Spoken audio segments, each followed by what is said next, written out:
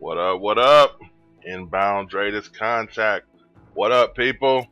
In continuation with my behind the scenes Medal of Honor Warfighter series, what we have here today is all of the camos for weapons that were, I would guess you would say, in the beta, but not all of them were unlockable or whatnot.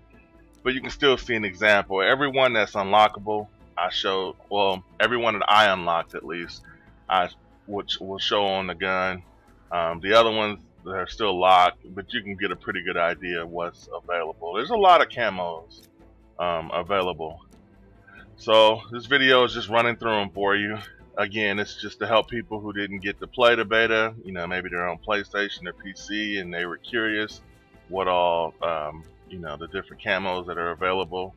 I think these are all eventually unlockable regardless of whatever country or faction you use. And there are a lot of them. So hopefully this will help somebody out. If you'd like to help me out, hit that follow button. It's obviously a new channel.